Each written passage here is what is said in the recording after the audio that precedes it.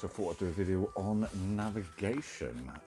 Before we get onto the map and the compass and obviously the key components, then a little bit of my personal thoughts anyway, why navigation is so important. Excuse me for looking down, but I've got notes underneath so I don't forget anything. So, you know, there's a lot of people that just go out there and walking past and think, why do I need to navigate? 99 times out of 100 you don't. But Dartmoor is very, very well known for its changing weather and changing rapidly. You can be out on the path, you can still get lost. So basic navigation skills, you know, worth having. Also, if you're going to go out and do actual, you know, the proper walking across the moors, across open moorlands, you have to be able to navigate.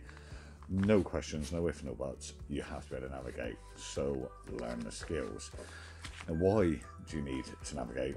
Obvious ones, you know, you need to know where you're going. If you're going to walk a route, you need to know how to find from point to point. But, you know, if you get lost, if you know where you are and you can navigate, you can get yourself out of that situation. Or, worst case scenario, if you get lost and you have to call for help, call Dartmoor Rescue, for example, then you can tell them your location, or at least your rough location, and they can find you pretty easily. No good phoning Dartmoor Rescue and going, yeah, hello, I'm lost on Dartmoor. You know, Dartmoor Rescue are very, very good and very professional, but they need a little bit more information than that. So, without further ado, let's move on, shall we? So phase one of this video, the map. By far the most important navigation tool. Obviously, to do full-on navigation, you need a map and a compass. But there's no point having a compass with a map if you can't use a map in the first place. So map, I think, is most important. Also, on days of clear visibility, you don't even need a compass. I'll go out walking quite happily all day on clear visibility and just use a map. I will not even take the compass out of my pocket or my bag or wherever I seem to have stored it. So learn the map first. OS, the most common map. I would say the most well known, is what I always use, so that's what we're going to concentrate on in this video. Now, this is where it starts to get a little bit complicated, because maps are obviously broken down from big areas, going down smaller and smaller to more accurately pinpoint your position. So they start on a 500 meter by 500 meter square system labeled A through to Z, but negating the letter I. This covers a vast area, far bigger than Great Britain.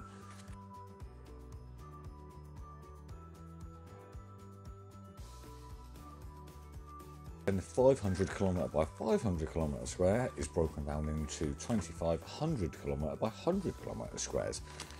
They follow the same system of A through to Z, negating the letter I. So you can now break down from, you know that 500 kilometres squared, you're in the letter S, for example, because we're on Dartmoor. Then within the letter S, you are in X. So your 100 kilometre by 100 kilometre region is SX, or Sierra X-ray. Then we go into numbers.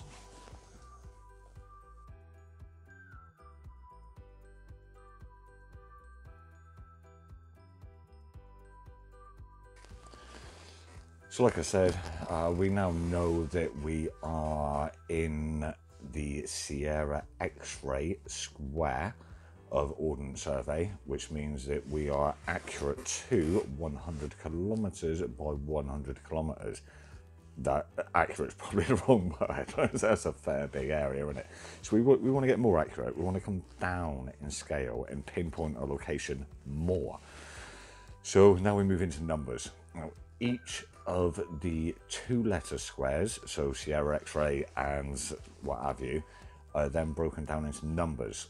So Sierra X-ray is 0 to 100 in eastings and 0 to 100 in northings. Now, eastings and northings, this is important, very, very important, because taking grid references, you need to differentiate between the two. Northings and eastings then.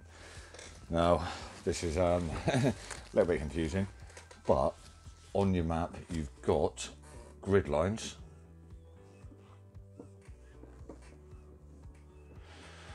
Like so, excuse the drawing. The way I like to remember it is look at the numbers. So numbers will be something like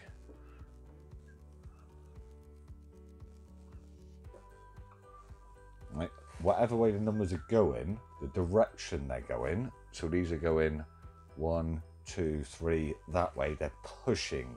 They're striving towards. They're adventuring towards the east. So they're eastings. Vice versa, these are adventuring towards the north, so they're northings. Right? The other way, which I know a lot of people use this to remember it when taking grid references, is along the corridor and up the stairs. So when taking a grid reference, obviously these numbers are also at the bottom. 1, 2, 3. So you're along the corridor. So your first number is there. Then you go up the stairs for your second number. So this obviously means if you want to find, say for example, this square here, then you come along the corridor. So your first number is 3. Then go up the stairs. Second number is 3. That crosses in grid reference 3, 3. Similarly, let's go for that one. Along the corridor, first number is 1. Up the stairs, 2. Grid reference 1, 2. That's obviously a 2-digit grid reference. Later in the video, we'll be going into more detail and more accurate grid references. Right, so we're getting there. We're getting down to smaller and smaller areas. I know this it might be dragging on a little bit, but it's important to understand right from the start, right down to the finish, I think personally anyway, so you've got a complete understanding of how maps work. So we've gone from a 500 by 500 kilometre square, which is obviously in single letters. So we're on S, then we've broke that down into 100 by 100 kilometre square, which is SX, and then we've determined that each 2-letter square, SX, SR, whatever it may be, is then further broken down into numbers 0 to 100 for each square. So yeah, we've got now our double letter squares, so each one of these squares is 100 kilometers by 100 kilometers, broken down, so 0 to 100 and 0 to 100. So each one of those squares obviously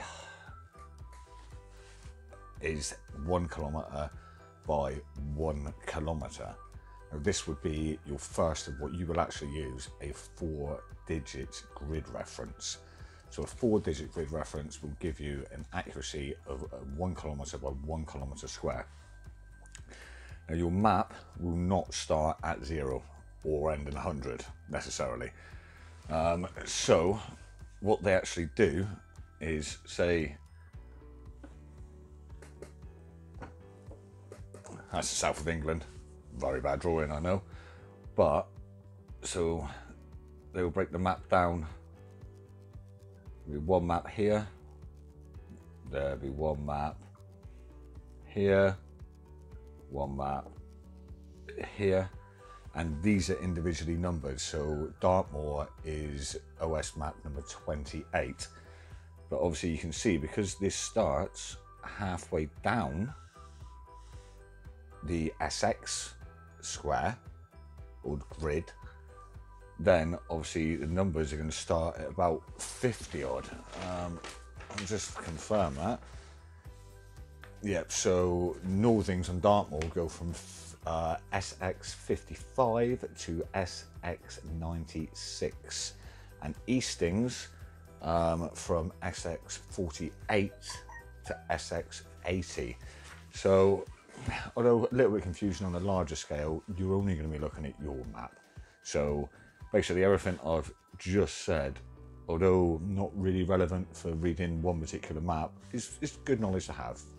You understand how the whole system works. Right, now onto the fun stuff, actually map reading. Right, so now, hopefully, after that, admittedly a bit boring little section of the video, you now understand the process of where a map comes from, how it's divided, and that hopefully will become useful to you at some stage. Now let's move on to the actual individual map. So, without further ado, grid references. Right, now, grid references, as we explained earlier, then we go along the corridor, we go up the stairs. So all what we undertook earlier was a two-figure grid reference, using obviously the northings and the eastings. Now, grid references, two-figure, not heard of, because all maps, or OS maps at least, they are two numbers on each. So all the northings are two numbers and all the eastings are two numbers. So a four-figure grid reference is the very basic one. So if we look at this,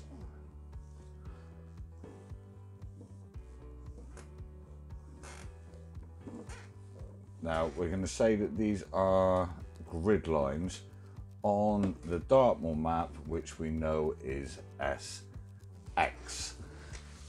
So, for example, on Dartmoor, then the northings, we're going to say started at 55, aren't we? So we're going to go 55.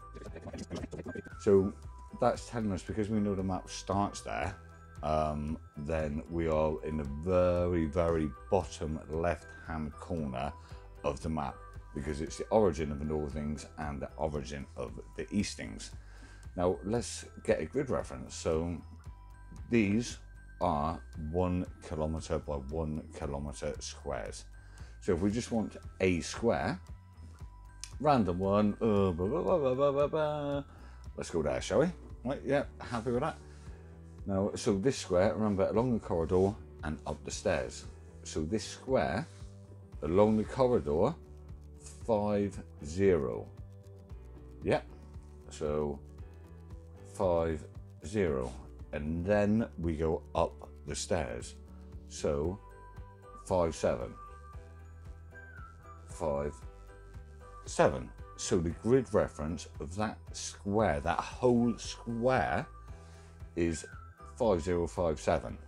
Right? But that gives you literally that whole square, which is 1 kilometer by 1 kilometer.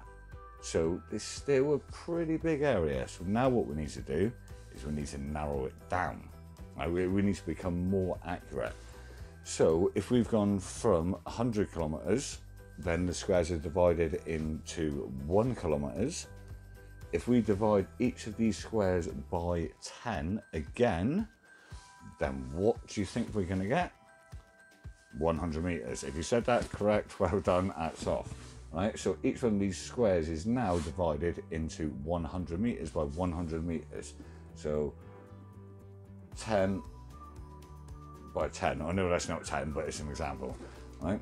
So now, if we want a more accurate reading, then what we do is, say, for example, let's pick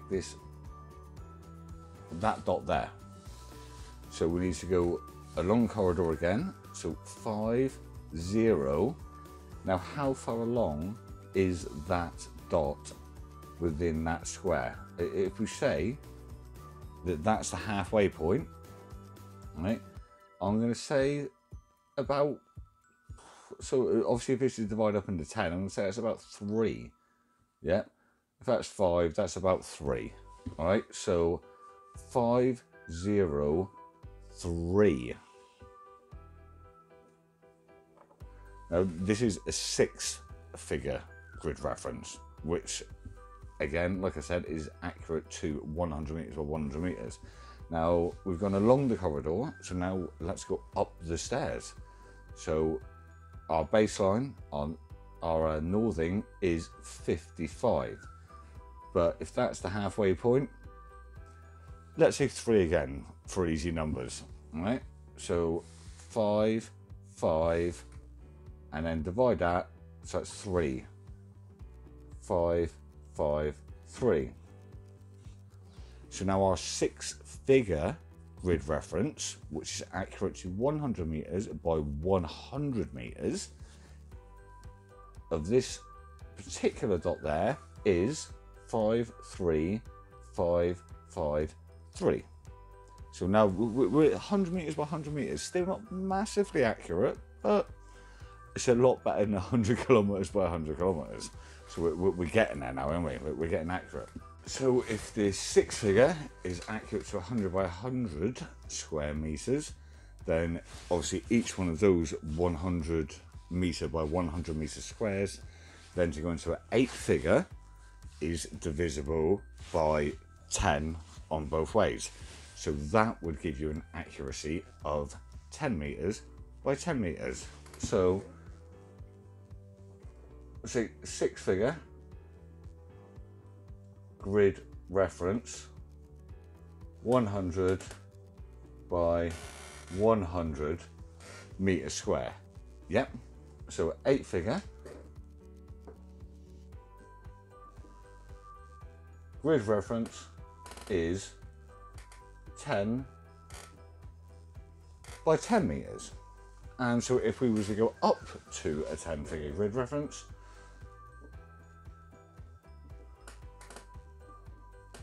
then what do you reckon it'd be? Yeah, you got it. So it'll be 1 meter by 1 meter.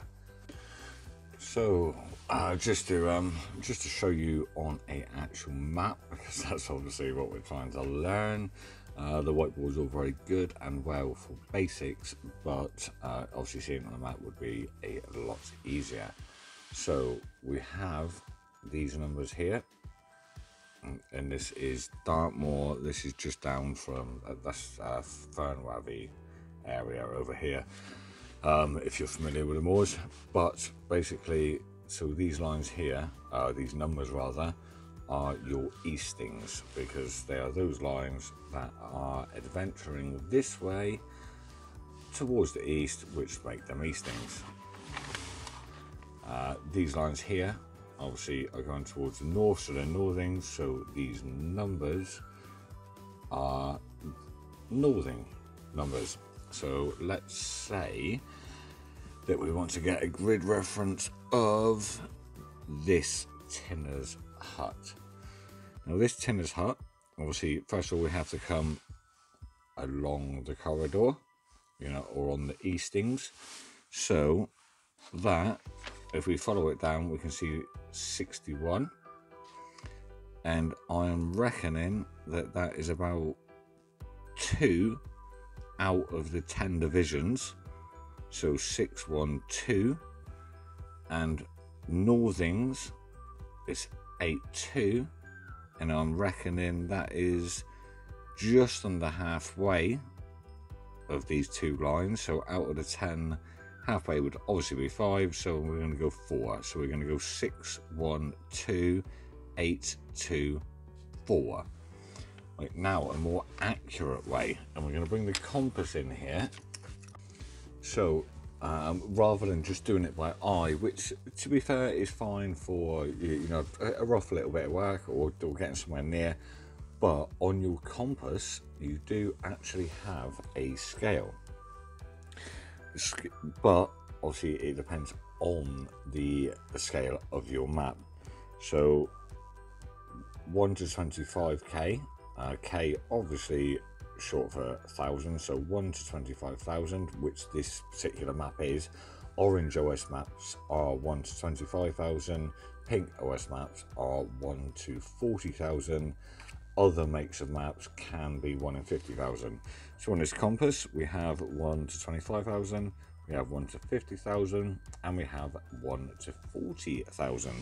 So if I align 0, which is obviously here, with the edge of a grid line, you will see 0 and 10 aligns with that. It is split into 10 components. Everything grids right from the very beginning, from 500 kilometer squares all the way down. It's divided by 10, divided by 10, divided by 10. This is the metric system. So if you're half familiar with maths, you'll kind of understand everything's divided by 10. So we went for this tinner's hut here. Let's have a look.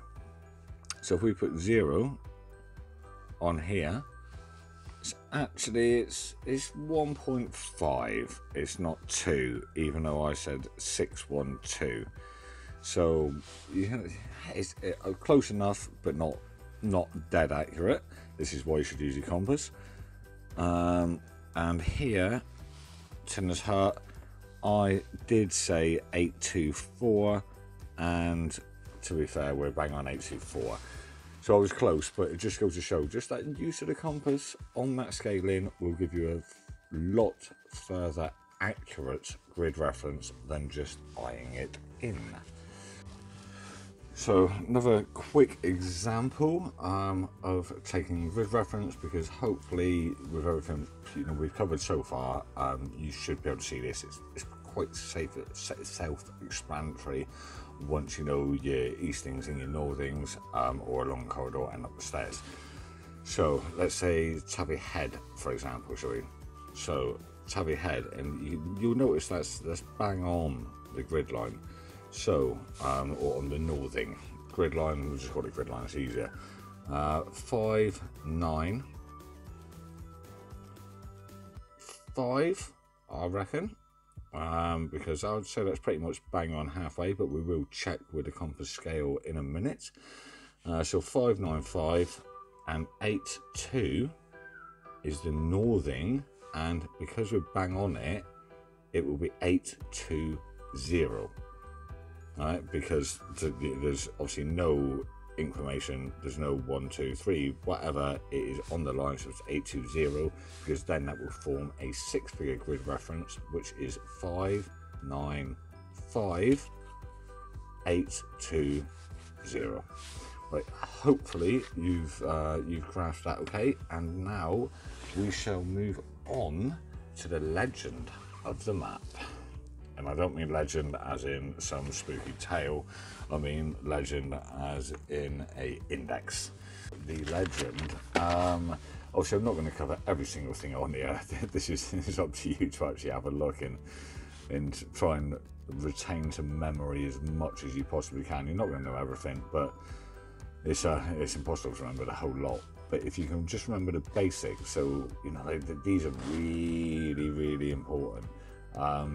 By the way, footpaths, because that's generally a lot of the time when you're navigating what you're going to be aiming for or walking on. Either way, you need to recognize them quickly. You can of course just refer back to the map every single time then you take a bearing or you're trying to figure somewhere out, but the time that takes is ridiculous. So just try and learn it. And it will aid you massively. Very important one, Dartmoor especially, firing area. That is up on the North Moors. There is a lot of tours that have poles on top of them. If that pole has a red flag on, that means that the military are doing live firing. Do not enter that zone for obvious reasons. Another important one which I use very, very regularly, and you come across them a lot on Dartmoor, is the wall. Now, wall is a solid black line. Also, you've got this whole section here. This whole section depicts very specific things. So you got BP is boundary post, BS is boundary stone, CG is cattle grid. Different types of churches, lighthouse, disused lighthouse, a beacon. So it can get very, very specific. You don't need to know everything on here, but the ones that you think you will commonly use, and I would suggest, say, different types of paths, bridleways, roads, walls, boundary stones, it can come in, you know, for fair handy now and again. Are good. Also then the ground types. So here we have a section, vegetation. This is very, very, very useful. You will probably, if you've got any kind of common sense, figure out if you see a big green area on a map with pictures of trees, it's going to be a wood, isn't it? Yeah, all right, we're not teaching to suck eggs here, like, you know. But different types, so coniferous tree, non-coniferous tree, a coppice, obviously a small woodland, and then the ground. So here we have little tufts, and here we have little tufts. If they are of a browny type colour, then they just indicate rough ground, babies' heads, you know, that tufty kind of open moorland, basically. If they've got blue in them, then they are potentially marshy or boggy grounds. So it's definitely something to take note of, because you do not want to get stuck in a bog on Dartmoor.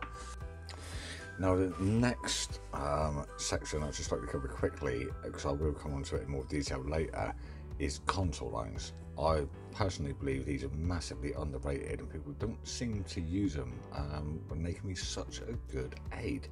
So basically contour lines are these orangey browny lines you see literally everywhere. They depict the height, elevation, the steepness, the contour of the land, hence the reason why they are called contour lines. And if you can read these, you can quite easily turn this two-dimensional map into a three-dimensional image within your head, which will aid you greatly with navigation. So let's say, for example, we're following this recreational route here, very easy path. We know from the legend that we learned earlier that this path basically is a road for feet. You know, you're not going to stray off of that. But you decide that you want to visit Butterdown Hill, and then you want to nip over to Beacon Rocks and check out the cairn and stuff here.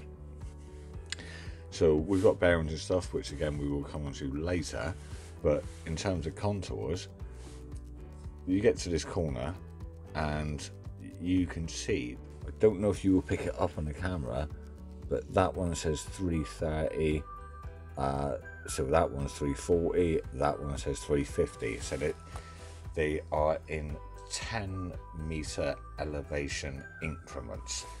So you can tell by this that you're going to go uphill to Butterdown Hill. Then if you want to skirt across to Beacon Rocks, then you're going to go downhill and then back uphill. There's a valley in between, or a coombe, whatever you would like to terminology, whatever your terminology is. You can see there's a river in there. So this is all about deciphering what the map shows you and using that to your advantage. So rather than just take a bearing, which again we'll come on to later, but taking a bearing from there to there and just walking on your bearing, then you can also think, well, I know I've got to go downhill, I know I will hit a river or a brook or whatever size waterway that may be, then I will go uphill. Also, because you know the consoles are showing you that you're going down and there is a river at the bottom, that could well be wet area. So it's just all these little things. The more you know the map, the more you pay attention to what the map is telling you, the better off you will be in navigation and in terms of deciding your route.